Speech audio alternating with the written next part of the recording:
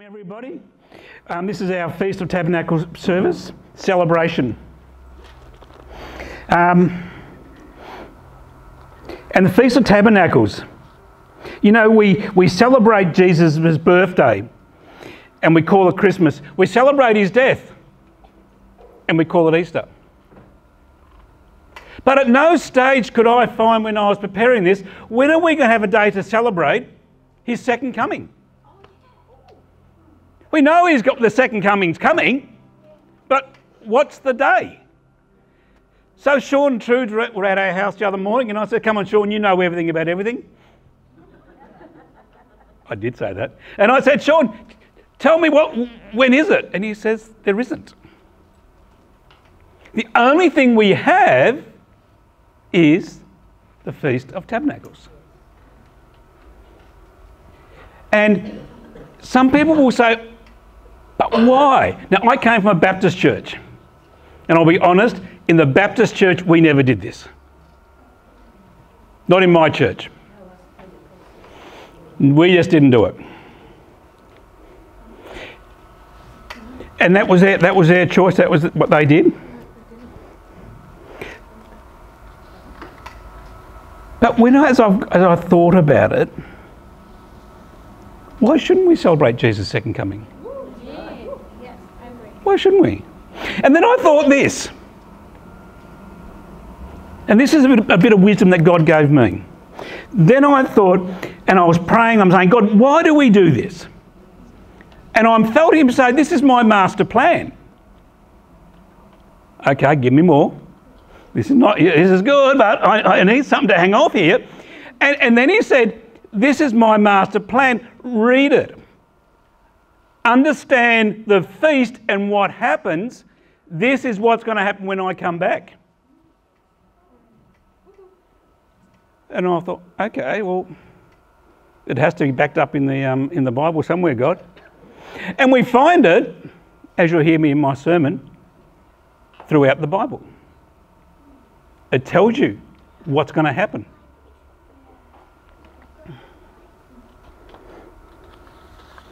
And this is good. We look at the magnificent sukkot that Peter and Mandy have made. And we see the semi-open roof. And yes, the word does tell you to look at the stars. But let me tell you this, when I think of it, I'm looking ahead in towards heaven and saying, Lord, you're coming back soon. You're coming back for me and he's coming back for you. And this is a good thing. Because I've told you before and I'll tell you again, when I get to heaven, I'm going to see my mum. And I'm excited at that. And I've said it so often, my mum will do this. You've got well-behaved mums. My mum will come up and slap me across the head and she'll say, you shouldn't have done that, and then give me a big hug and say how much she loves me.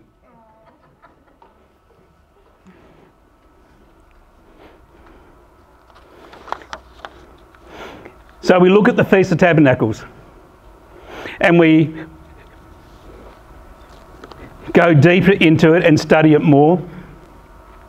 And then we come to John 7, and the slides should bring up John 7 for me. Is that too small to read?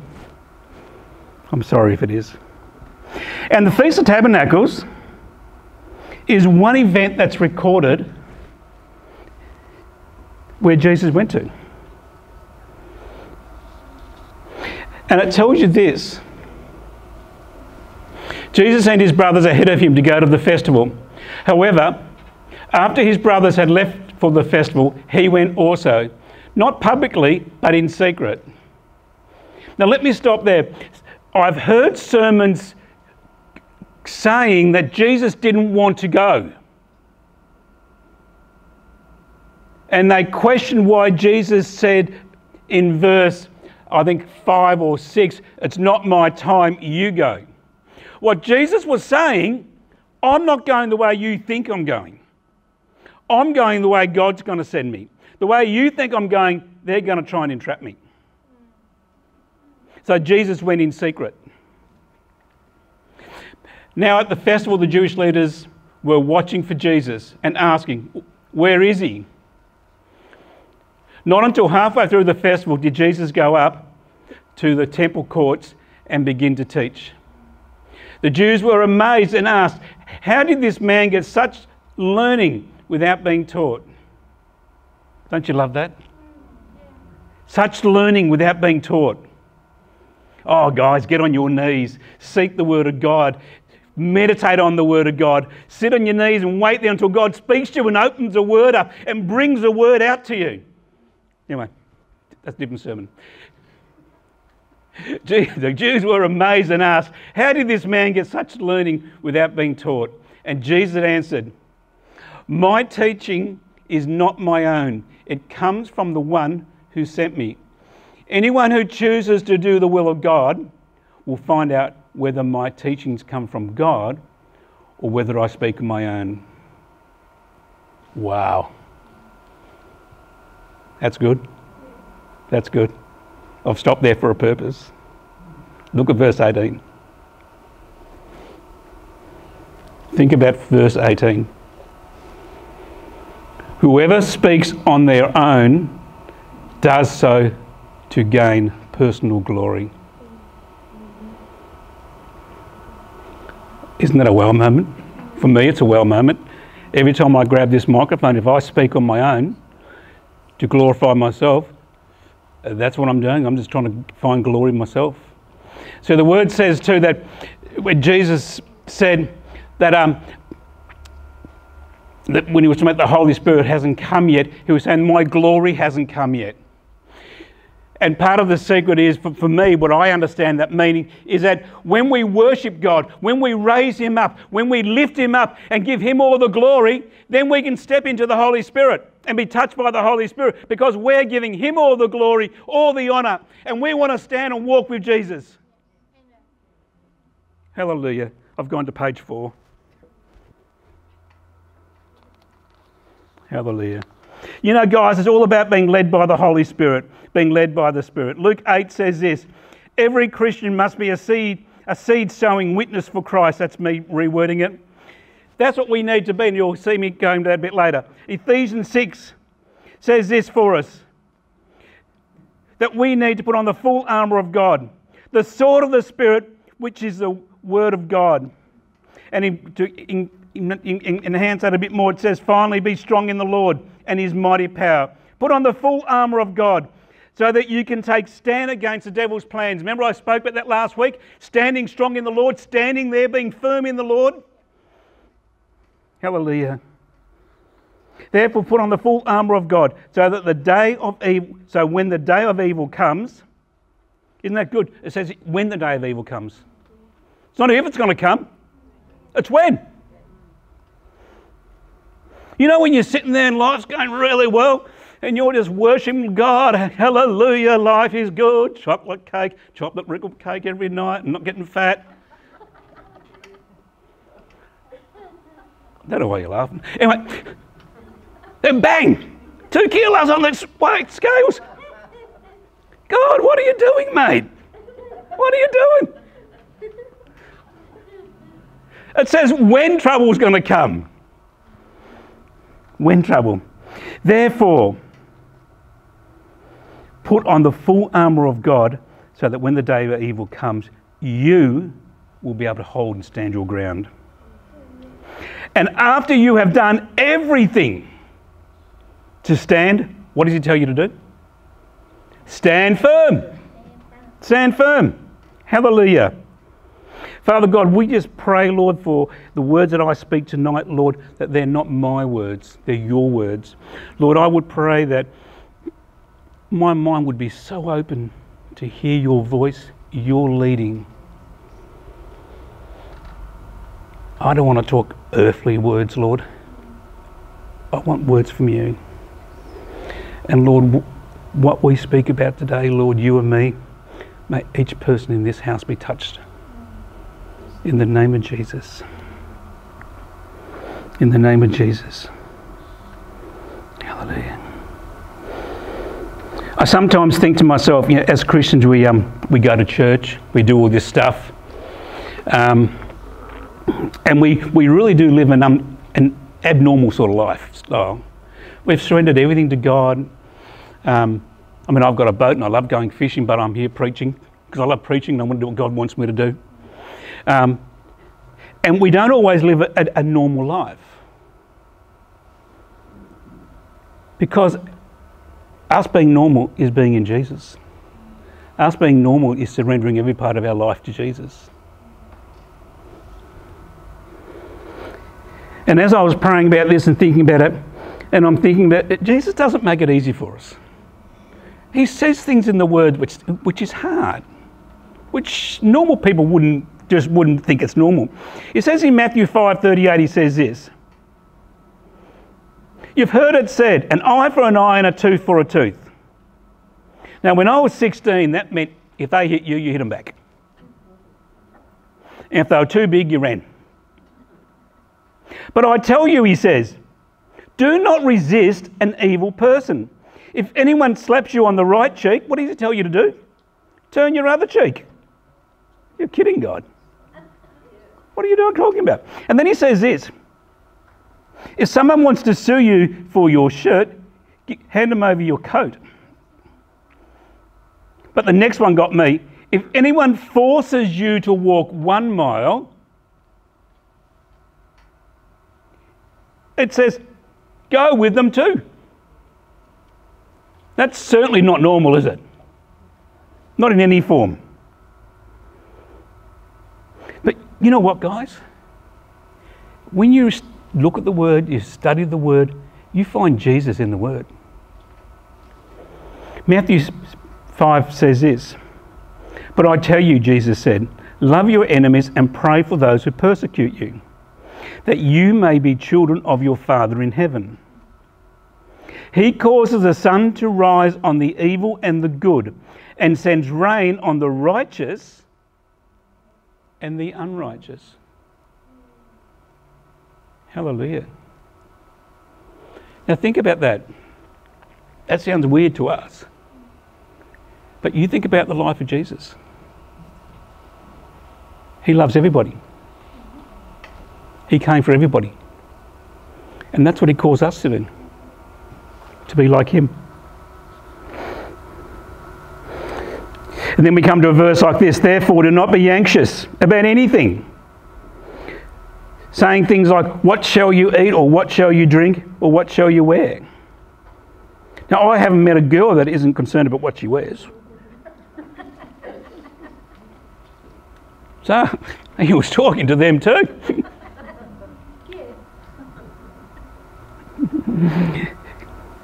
Blessed are those blessed are those when they revile you and persecute you, and utter all kinds of evil things against you on my account. He says, rejoice and be glad, for your reward is in heaven. So when they persecute you, the prophets who were before you. You know what he says? Rejoice and be glad, for your reward is in heaven. That's the second coming. That's Sukkot, Feast of Tabernacles. Our reward we gain when he comes back, when he calls everybody up.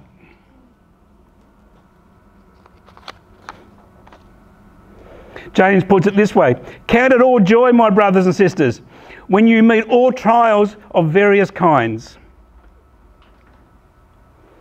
It's not a normal life that us Christians lead, because we lead a life that's dedicated to Jesus Christ our Lord. We're surrendered to him, we want to walk with him, and we want to be like him. And then we come to this Feast of Tabernacles. The Feast of Tabernacles is the 7th feast on the Jewish calendar.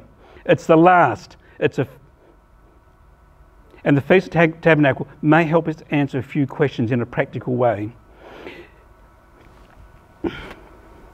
And I'll put the 7 feasts up there on the screen. We have the Feast of Passover.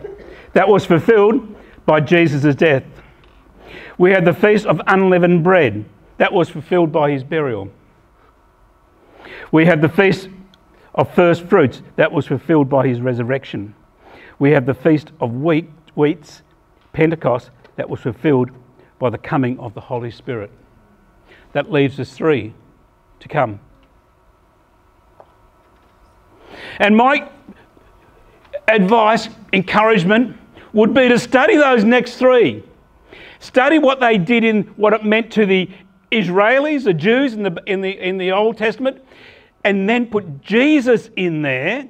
Put Jesus in there and show you what he's telling you now. There's a 4 months break between the two necks, between the old and the new. This 4 months gap is generally called the church age. That's the age where we are now. During this time, God is bringing salvation to the Gentiles in order to make Israel jealous so that they can eventually be saved. Romans 11:11. God's dealing with Israel resumes after the 3-4 feasts, which will be fulfilled by the second coming of Jesus.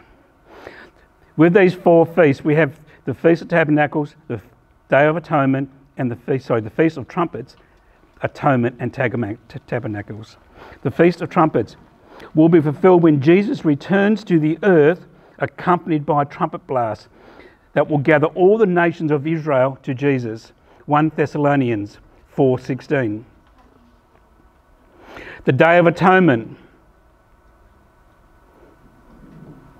It will be fulfilled when Israel finally understands that Jesus was their long-awaited Messiah, and they will mourn over their role in his death and be saved through faith. The third and final feast is what we're doing tonight. And all these feasts, as I said, are in the Old Testament. The Feast of Tabernacles is either called the Feast of Booths, which is behind us, the Feast of Joy, or the Feast of Ingathering. Ingathering is when you grabbed all your grain, all your first fruits, all of it, and you took the whole lot to the temple. When Jesus comes back on his second coming, that is what he's going to do. He's going to grab all his people.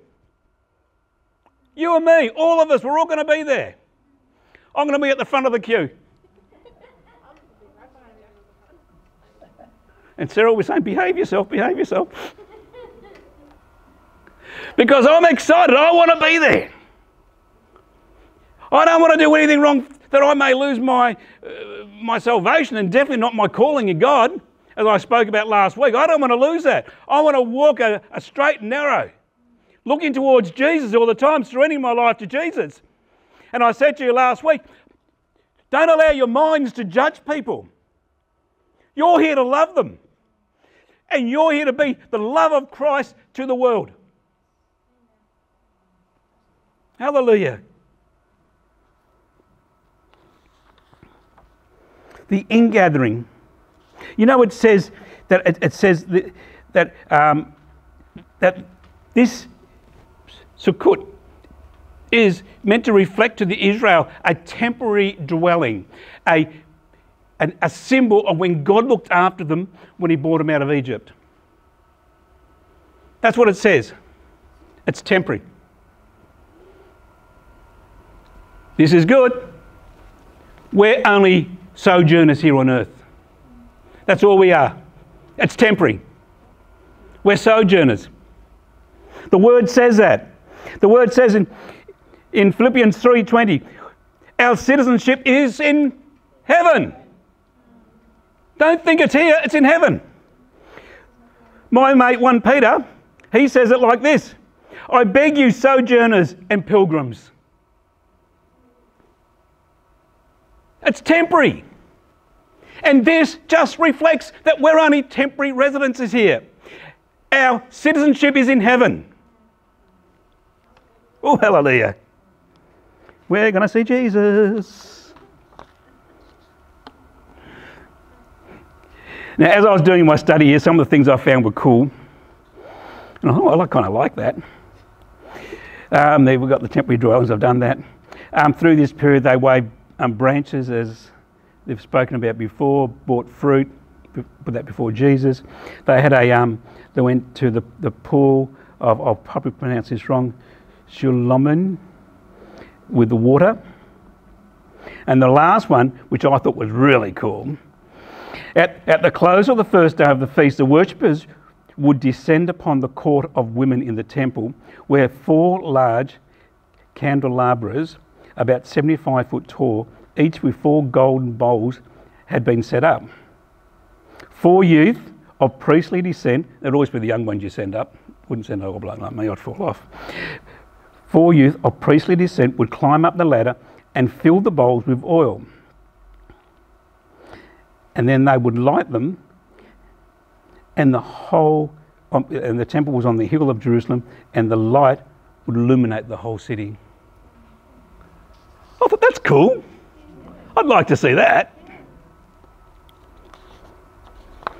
But where's Jesus? See, in the Word, there's always Jesus. Don't ever miss Jesus in the Word. John records the account of Jesus at the Feast of Tabernacles. And the Word also has a clear record of these 2 feasts that I just told you, 2 celebrations. But let's go to John 7:37 and 38, and let me read this to you, because this is really important for us. On the last and great day of the festival, Jesus stood and said in a loud voice, "Let anybody who is thirsty come to me and drink." That's the water one I mentioned. "Whoever believes in me, as Scripture has says, rivers of living water will flow from them." See, don't miss this point. The festival was great. I'm sure Jesus had a great time. But at the end of the festival, he made a very clear line in the sand. In those words, he hopped up, and some will say a firm voice, a loud voice, any kind of loud voice. He said, "Let anybody who is thirsty." He's telling them, this is a new way. I'm the new way. Come and follow me. He's not saying you should ignore this, but put me there. This is where you're going. Hallelujah. In John 8, he puts it this way. Jesus spoke, and again he said to the people, this is the part with the candelabras, "I am the light to the world. Whoever follows me will never walk in darkness, but will have the light of life." Amen. Hallelujah. See, there's Jesus in the old. We see Jesus in the new. I think that's good. I know you're all busting to eat, but I've got so many Old Testament notes here, I should just go over them all for you. Let's quickly, so I don't want you to miss a couple of important points. There's quite a few references that I can go back and forth on, but let's go to Amos 9:11 to 12 if you're taking notes. And I'm reading from the English Standard. It says this: "In that day I will rise up a booth, shelter of David," is it good? "That is fallen and repaired and disrepair. In that day I will rise up the booth, shelter of David, that has fallen, and repair its breaches, its broken walls, and rise up its ruins and rebuild it as it in the days of old. And all the nations who are called by my name, declares the Lord." It's telling us that he's coming back. This will fall into disrepair because it's temporary. It's meant to be temporary. But he is coming back. And this is where we look. This is where we look through the roof. The prophet Isaiah says this. Well, hold on, just read first. "At his second coming, remember that the Feast of Trumpets pictures the return of Jesus to the earth, accompanied by a large shout," and Peter? "A large shout and a trumpet blast." Woo. "Following that, the Day of Atonement pictures a time of tribulation for Israel, during which many will recognise Jesus as the Messiah and be saved." The word says that. It's clear, isn't it, for us? We can go to, I won't read this because for time we're going to kill ourselves. Isaiah 4:2 to 6. Zechariah chapters 12 and 13. Zechariah 14 describes how all the nations on earth will come up against Jerusalem. But Jesus will return, second coming, with his army and completely defeat all those nations. Amen. Zechariah 14 says this, on that day, living waters will flow out of Jerusalem, half of it to the east, to the Dead Sea, and half of it to the west, to the Mediterranean Sea, in summer and in winter. And the Lord will be king over the whole earth. And on that day, there will be one Lord, and his name will be the only name. That is coming, guys. Remember Jesus' claims about the living waters that he made while attending the Feast of Booths, Tabernacles. Here we see the final fulfillment of the words as the living waters flow from Jerusalem. Let's move forward to make sure I'm not speaking out of turn. I'm not making things up. Revelations 20. Let's go to the end. Then I saw thrones, and seated on them were those to whom the authority to judge was committed. Also I saw the souls of those who had been beheaded for the testimony of Jesus and for the word of God, and those who had not worshipped the beast or its image, and had not received the mark on their forehead or on their hands. They came to life and reigned with Christ for 1,000 years. This is coming. This is his second coming. The Bible makes it clear for us. But we're in the age, the church age right now. And yes, you have no obligation to celebrate any Jewish feast. Absolutely none. You don't. You won't find any telling you you have to do it. But for me, I love Easter, I love Christmas, and I don't mind doing this. Because it helps me focus on where my Jesus is. You won't find any reference in the Bible that you have to put Christmas lights up. I had someone tell me last year, and they were telling me how can I say who it was? How bad I was for putting Christmas lights up. And they did give me a 5 or 10 minute little lecture about how bad I was. And I let them go.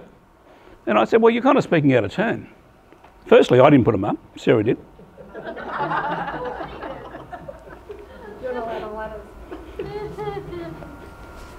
I got in there. And I said, have you been around to see my Christmas lights? Because I did buy one, about this big, about that big. Goes in the window, doesn't it? Front window. Guess what it says? Jesus is Lord. So you're saying my sign's bad? He goes, oh, I'm talking about all the others. And I said, mate, don't judge. Why would you waste 2 seconds of your brain judging that?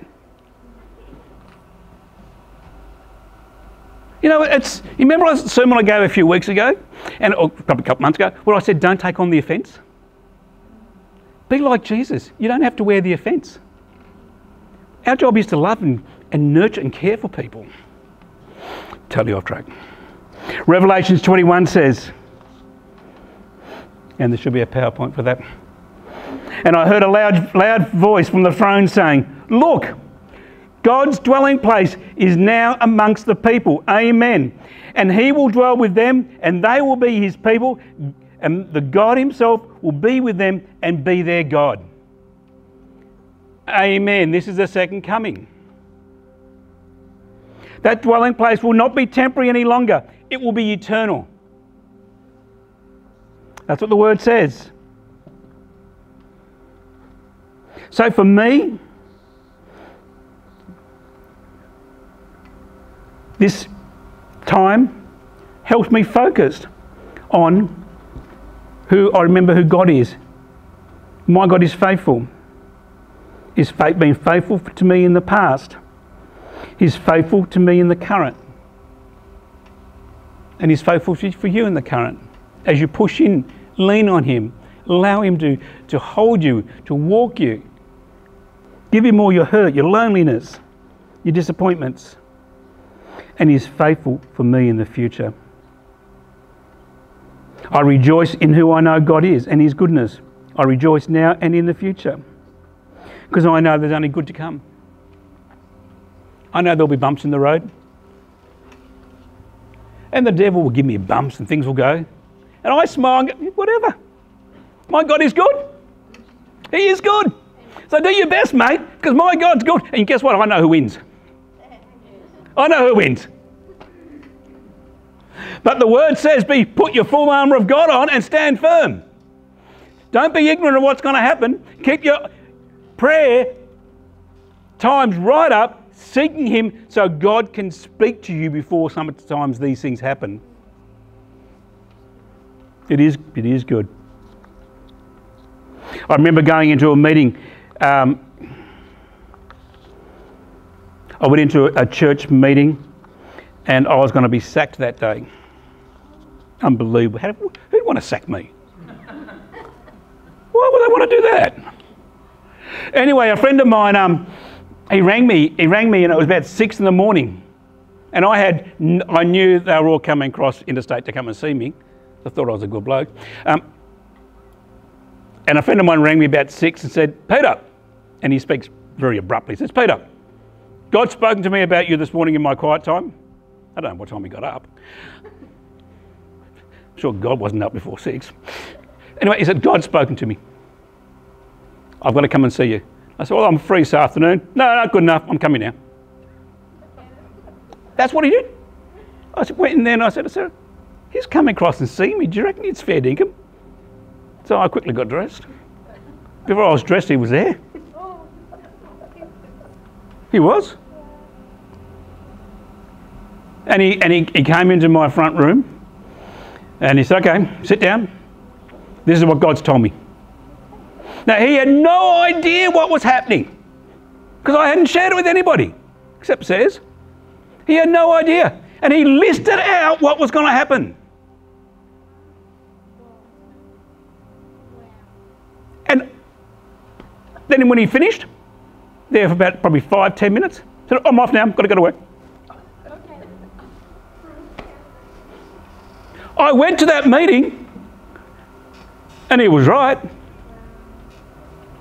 But God had prepared my heart, given me wisdom, so I was fully armoured up.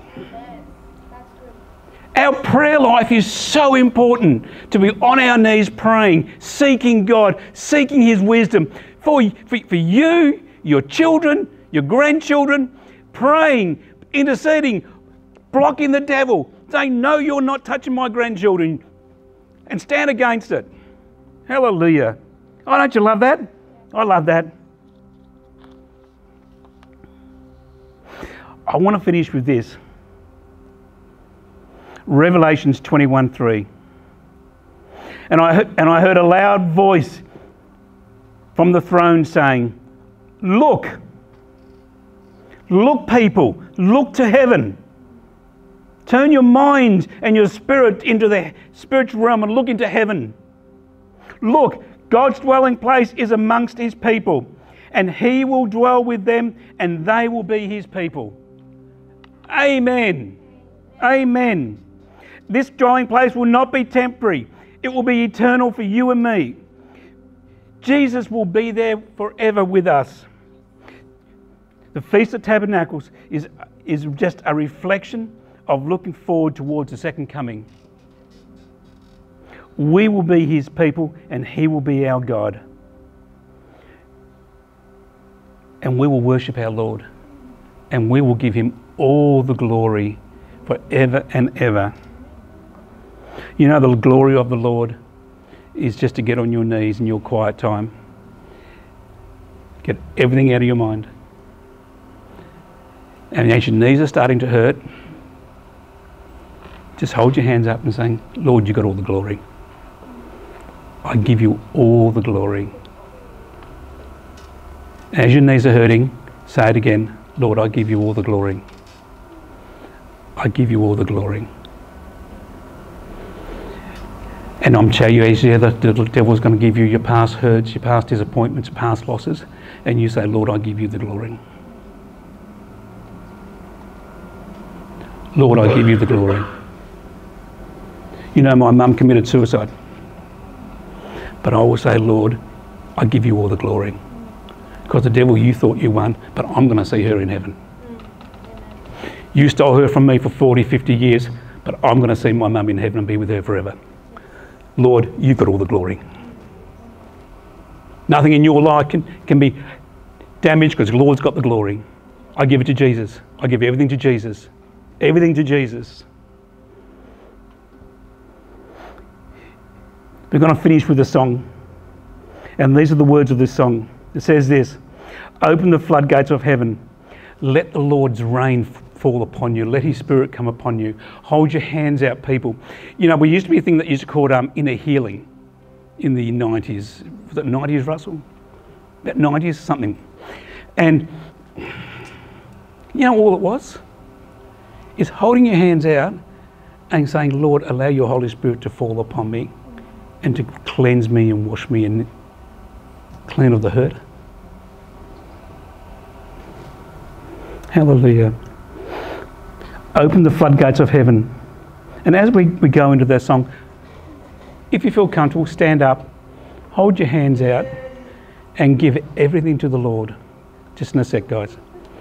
All that hurt, all that past disappointments, give everything to the Lord. Open the floodgates of heaven, let the rain, let it rain, let it rain. The Lord reigns, and let the earth be glad. Let the distant shores rejoice. Clouds, thick darkness surround him. Righteousness and justice will be the foundation of his throne. A fire goes before him and consumes his foes on every side. His lightning lights up the world, and the earth sees and trembles. The mountains melt like wax before the Lord